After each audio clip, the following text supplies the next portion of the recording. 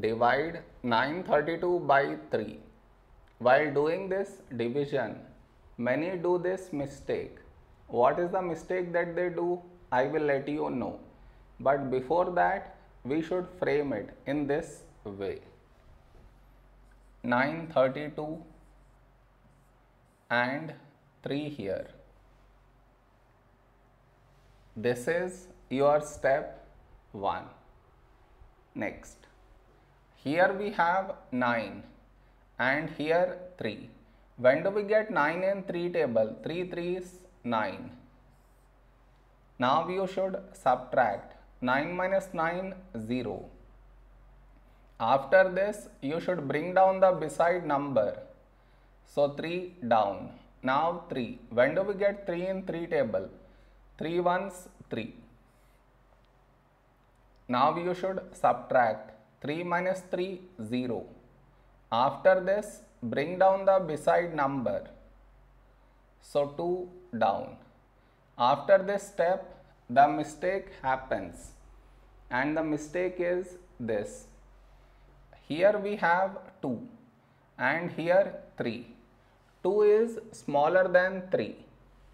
So what many do is they directly put a dot and take 0, which is wrong. Why is it wrong? Because just now you brought this number down, and in the same step you want to put a dot and take 0, which is wrong. I repeat, bringing the number down and also put a dot and take 0. Bring the number down and put a dot and take 0. Both at the same step you are not supposed to do. Instead, what you should think of doing is, what number should we write here? If I take 1 here, I will get 3. But 3 is larger than 2. So what we should do is, we should take 0. So 3 into 0, 0.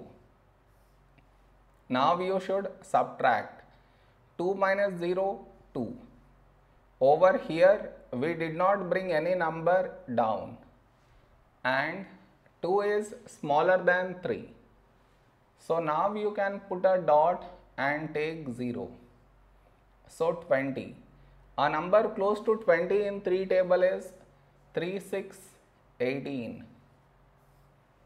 Now you should subtract 20 minus 18, 2. We got 2 again. That means we get bar on this number. So this is our quotient. Did you understand where the mistake happens? You should not do that mistake.